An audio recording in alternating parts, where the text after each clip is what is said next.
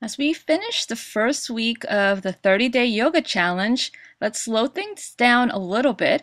Lay back, bend your knees, and place your feet on the mat. You can rest your hands on your belly or take the arms alongside your body. Let your back release towards the earth. Hug your knees in, take your hands to your knees, and begin to circle your knees in one direction, rolling around the tailbone, releasing through your lower back, and then circle the other way. Bring your legs back to center and give them a big squeeze. Rock side to side a few times.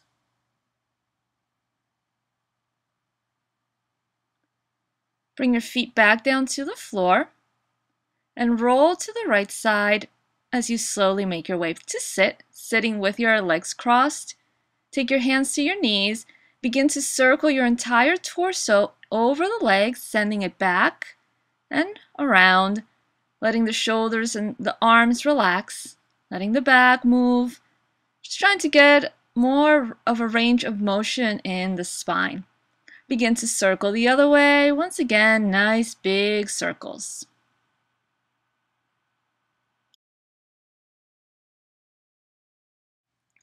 Find your way back to center. As you inhale, begin to take your hands forward, and with an exhale, walk your hands forward. Maybe the elbows can rest on the floor. Walk to the right side, fold over your right leg. Take your right elbow towards the floor, spin open and reach over with the left arm. Exhale it down. Inhale, reach open with that left arm.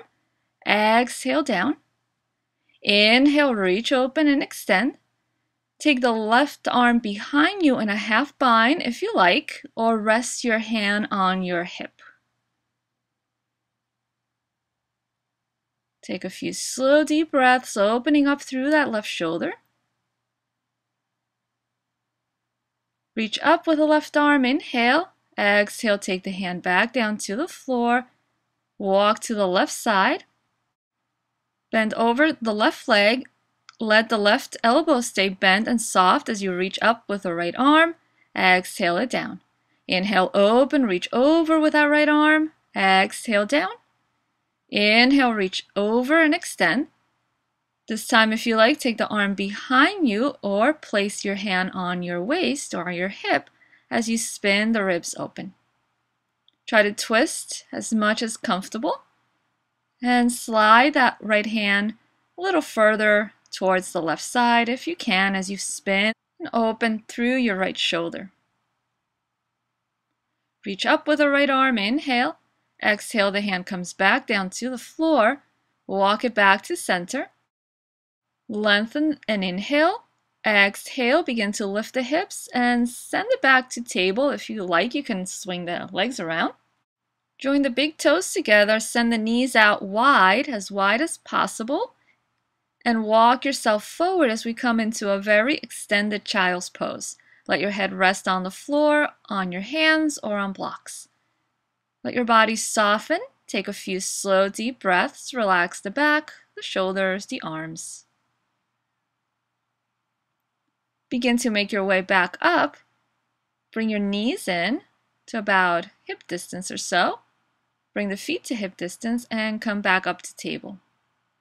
Tuck your toes under, lengthen through the spine. Slowly make your way up into a downward facing dog. Legs can pedal out, bend one knee and then the other. Maybe add a little twist to the hips here, just a little swing there to stretch out. Whatever feels good right now. Sometimes it's nice to rock forward and back a few times until you find the down dog that feels good for you.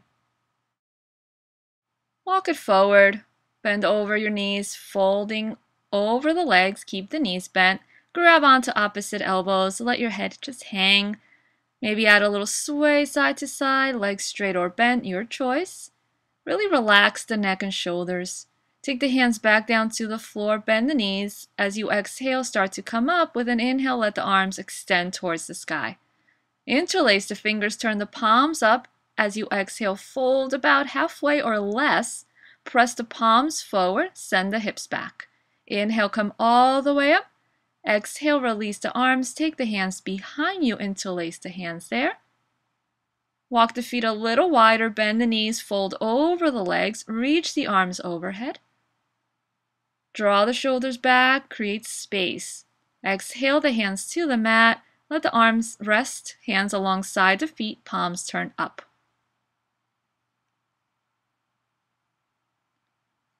As you inhale, come halfway up, lengthen the spine. Exhale, bow, bend the knees, step back, downward facing dog. Bend knees and elbows, inhale. Roll forward with your exhale into a high plank. Place the knees on the ground and extend back with your feet. Lengthen, bend your elbows, lower all the way down to the earth. Forehead comes down, extend back with your legs. Tops of the feet can rest on the floor, and you can swing the feet side to side to release the hips. Bend your knees and swing the feet there like windshield wipers. Let your back soften and relax. Bring the feet back down to the floor. Take your hands to the floor, elbows underneath the shoulders. As we come into Sphinx, draw the shoulders back and lift up from the belly, hugging in through the lower belly, sending the navel in and up. Keep pressing down into the legs and into the feet. As you exhale, release down. Take your right ear to the floor, and you can turn the toes in and the heels out to release the sacrum.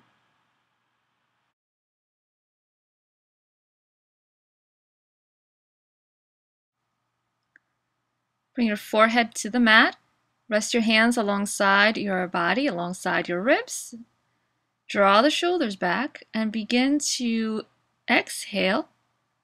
Lift up into cobra, inhale, exhale it down. Press down, inhale. Exhale, begin to roll up into a low cobra. Inhale. Exhale it back down.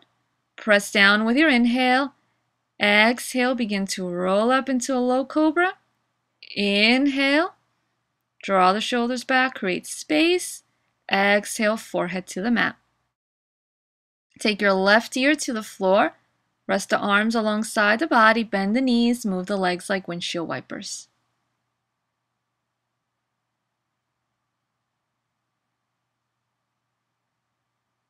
Rest the legs back on the floor. Slowly make your way back up into your table. Bring the knees underneath your hips. Sway the hips side to side a few times, stretching and releasing. Let yourself enjoy this moment, this slower class, more gentle. Bring the knees and feet together and sit back on your heels, toes tucked under. Reach the arms up, interlace the fingers. Bend to the right side as you extend through the left. Center. And bend to the left, extend through the right. Back to center, inhale. Exhale, the hands come back down to the floor, walk it forward. Come back to your table, hands underneath the shoulders, knees underneath the hips. Extend back with the right leg, inhale. As you exhale, curl it in, bring the knee towards the chest. Take your right knee to the right wrist and rest the shin on the ground. Walk the left leg back. Draw the shoulders back. And let's remain here, not going into a full pigeon, but just staying here with the hands on the floor and our body a little more supported. Lift the back knee and step the right leg back. Send the left leg back, inhale, exhale, bring it in. Knee to wrist, shin on the ground. Slide your right leg back. Make sure it's directly behind your hip. Then remain here with your hands on the floor. Draw your shoulders back and widen. Let the breath be slow, feeling that deep belly breath as you inhale, expanding. As you exhale, hugging in and up. Notice how you feel in your pose. Be mindful of your body as we move a little slower. Tuck the back toes. Send the left leg back, coming back to your table. Swing the legs around, sit back. Bring the feet out wide, wider than your hips. And let your body rest as you take your hands to your shins or your ankles. Fold over your legs. Maybe, if you like, the hands can also come to the floor.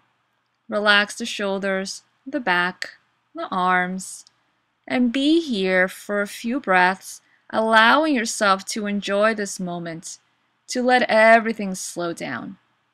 If you're able to go a little deeper, maybe the elbows can start to bend. Maybe you like to walk the feet in a little bit more to create a little more traction and a little bigger stretch in your shoulders. Let the head relax, the neck relax. You can move the head side to side a few times if you like. Walk yourself back up and bring your legs in. Thank you so much for watching. I hope that you enjoyed today's slower practice, and I will see you tomorrow for day 8.